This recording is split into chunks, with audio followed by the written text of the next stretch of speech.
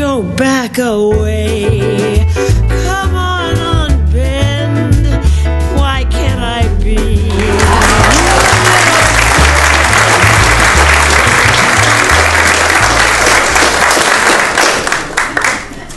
Hi, everybody. This is all spontaneous. It's not a rehearsed thing. You know, I had this idea, and it seemed to work, and it's different. So, but the great thing is you get to know a little bit of Linda, and if you're, you know, ADD, you get to listen and then watch me chasing paint around a canvas. So I'm going to start just by doing that. I'll give you a little background about how I got started.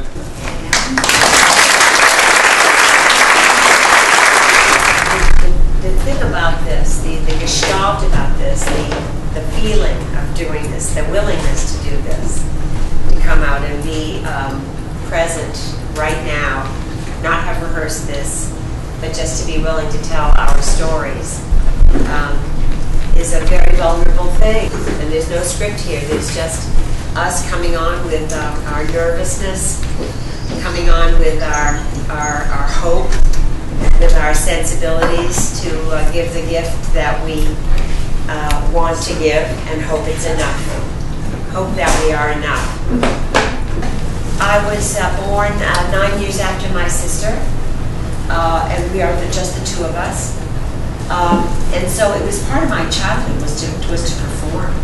It was a daily thing, and I loved it. And we didn't wash a dish in the house, my mother and sister and I, without doing three-part harmony. I mean, there was always music at home, always. To be able to go out and do a play and make people laugh came naturally to me.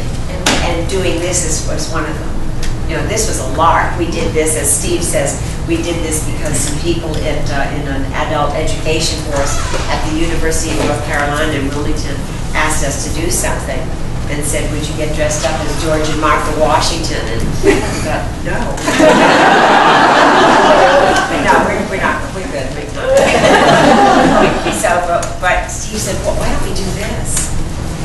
And it becomes freer and more and deeper each time for me. And what I see in what you do is deeper and freer too.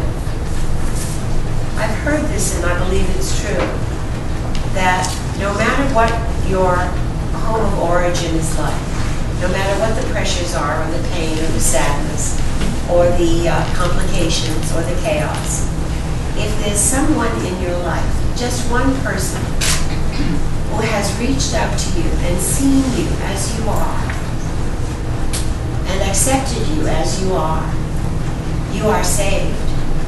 And that happened for me. So let's fast forward from college. What did you think of your senior year? Where did you imagine yourself being? Well, as opposed to where you ended up, but I mean, sure. Did you have a real clear plan as far as, you know? I've never had a plan. I still don't. I have hope, and I had a dream, and that was to be on stage, and to sing, and to act, and to dance. I did anything and everything I could that wasn't morally reprehensible. I got my first job in a Broadway musical, in the chorus, and they fired the director in Philadelphia, and they brought in Hal Prince. And I remember where I was when he came into the theater, and he believed in me. And that's what you need, someone who believes in you. So, all right, well, let's get to the storyline. Well, I went back and forth to California, and I got some little jobs in television. I was on Rhoda. I was on Valerie's show. So at the end of 1973-74, they had seen me in this little pilot at Warner Brothers.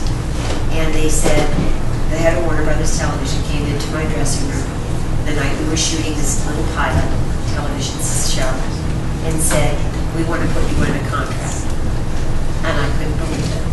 It had been such a terrible year of not getting any attention or a job. And finally I had this tiny job, and the guy that runs the company comes in and says, we want to make you a star. And I said, very gracious of me, sure. I thought he was kidding. I couldn't believe it. And so they put me under contract, and 2 years later, a script called Alice Doesn't Live Here Anymore was sitting on a shelf. And the man who was head of casting at the time became the head of Warner Brothers Television. He's still a good friend. His name is Alan Shane.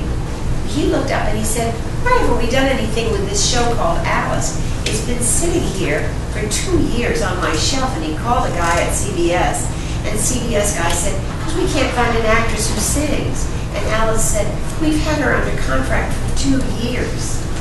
And that's how I got Alice. He looked up, you know, look up. And that changed my life. All right, well, let's fast forward, because we know it ran for 9 years.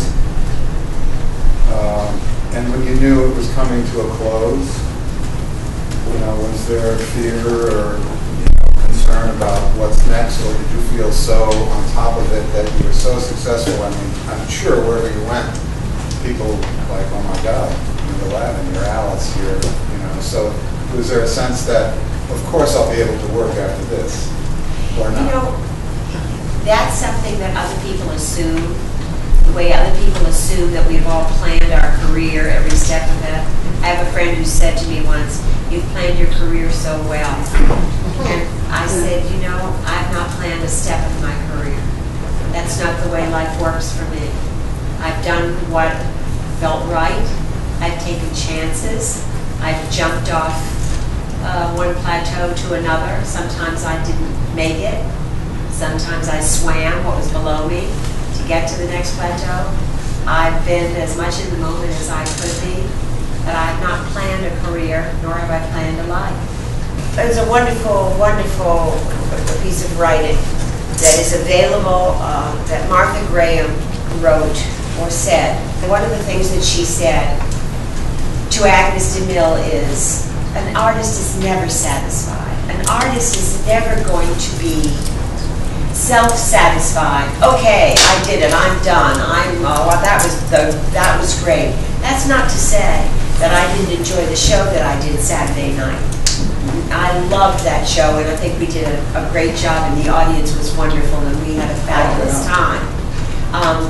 There were moments where I know there are still things I want to do better. There are things I want to change. Hopefully, we, as artists, we deconstruct. That's what you're doing right now. You're deconstructing as you paint this portrait.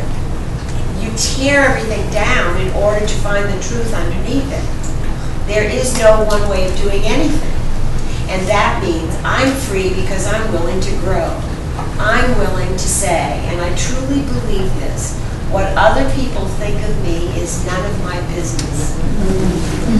That doesn't mean I don't care what you think, or that I hope you had a good time. I hope you're having a good time. But I cannot be responsible for everybody's reactions to me. I can only show up and give my truth. And that makes me so happy to know that. It frees me to do the best that I can, right now, right here. And then know that tomorrow I can do something else. But I only have this moment right now. And that feels so good. And so there's no satisfaction beyond the peace of knowing that I have no answers, just hope and questions and willingness to show up. Back away.